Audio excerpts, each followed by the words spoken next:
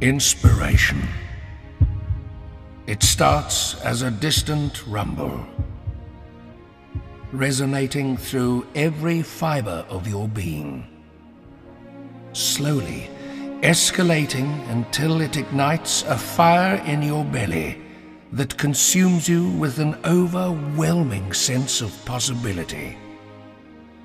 You eagerly embrace the journey because you care not about what you are, only about what you can be.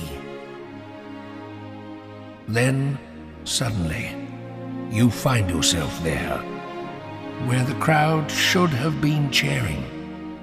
Yet so much of the mountain still looms. Your muscles ache, and instead of sweet glory, you just taste the salt of your sweat.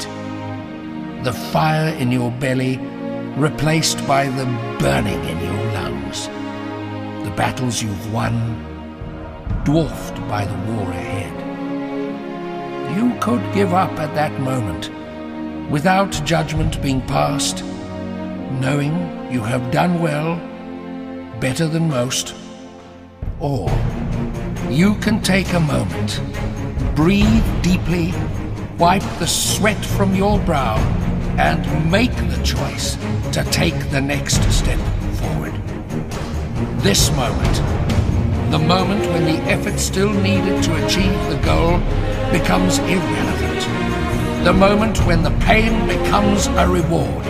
When your face, marred by sweat and dust and blood, can still muster a determined grin despite the seeming impossibility of it all. This moment is the moment when greatness